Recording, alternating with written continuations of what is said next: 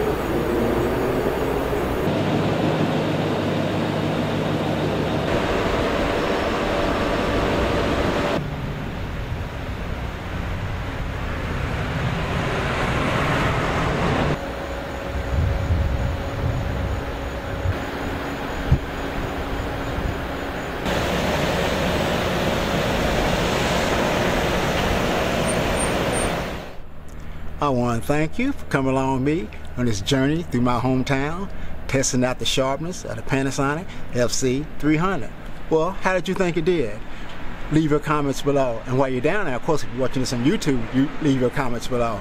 And while you're down there, hit the subscribe button. Also hit the notification button so you can get all my videos. And if you like what you see, leave a thumbs up. That motivates me to go out and do more videos. And of course, if you don't like what you see, it's alright to leave a thumbs down, but just tell me why you don't like it, because that will also motivate me to go out and do more videos. Because I said it once, and I will continue to say it: when it comes to photography, no one knows it all, and the more you learn about photography, the more you learn you didn't know.